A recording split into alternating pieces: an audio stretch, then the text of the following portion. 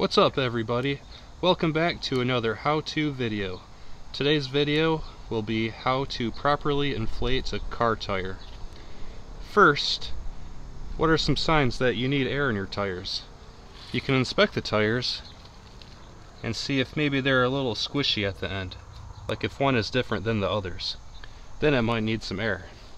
Also, in modern cars, there will be a warning light on the dash. Check left front tire pressure, and also an indicator light showing low pressure.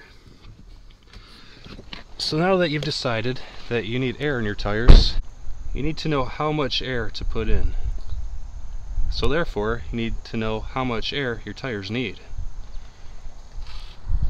You will see on the sidewall of tires that it lists a max load at a pressure. This says 44 psi. That is not the pressure that your tires need to be inflated to.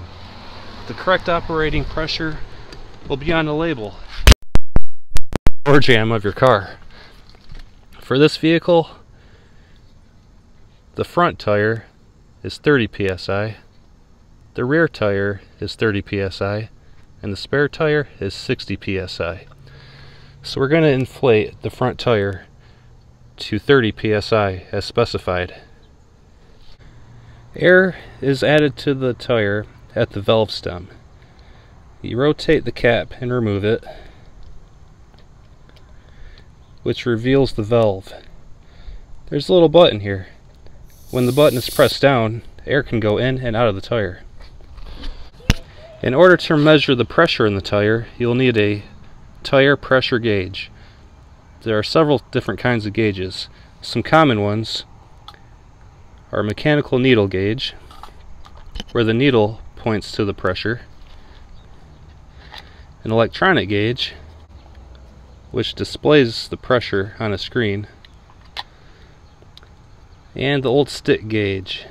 The stick pops out, and you have to read the value on the stick. Let's measure the current pressure in this tire. First with the stick gauge.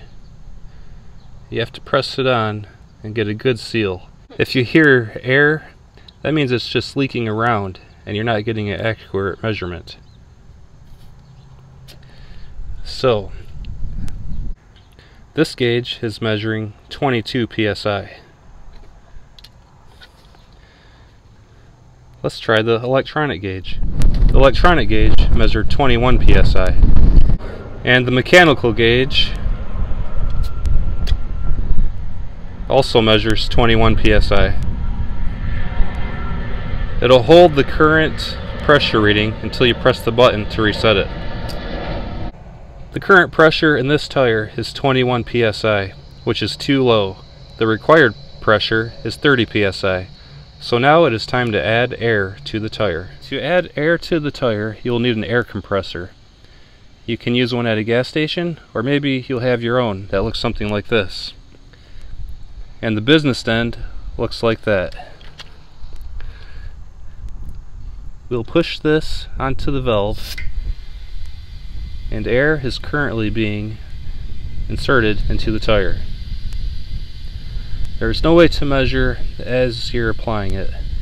You just have to add some and then check to see where you're at. Now we're at 26 psi, getting closer to 30.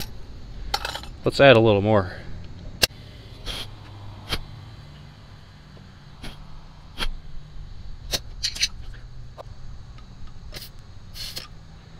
Almost there. Let's add a little bit more. That should do it. 30 psi on the money. This tire is now good to go. Replace the valve stem cover and secure it firmly. Now you're all set. Subscribe and check out more videos soon to come. We're uploading how-to videos every day or once a week. See you in the next video. Oh my gosh, this wind is ridiculous. Holy cow. Dude, go block the wind. I'm just joking. Alright, we're ready to go.